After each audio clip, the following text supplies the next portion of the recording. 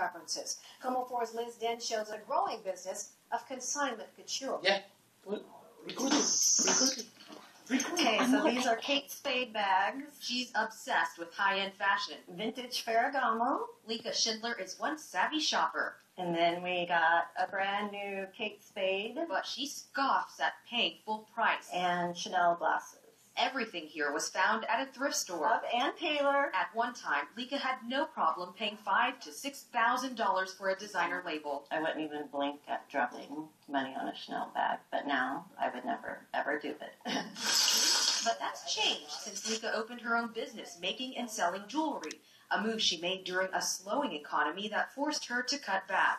Now, she lives for the thrill of discovering a deal, whether for her, her boys, or fiancé. To find good things, you have to search through everything. Like, absolutely everything.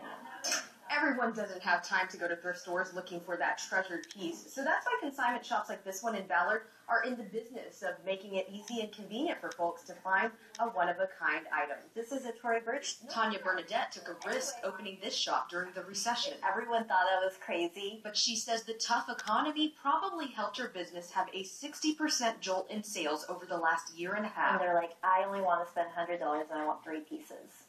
But they don't want something that is cheap and low quality. For what some considered not so cool is now a booming business. People just want to look put together and not waste their money anymore. In Seattle, Elizabeth Den, Como 4 News.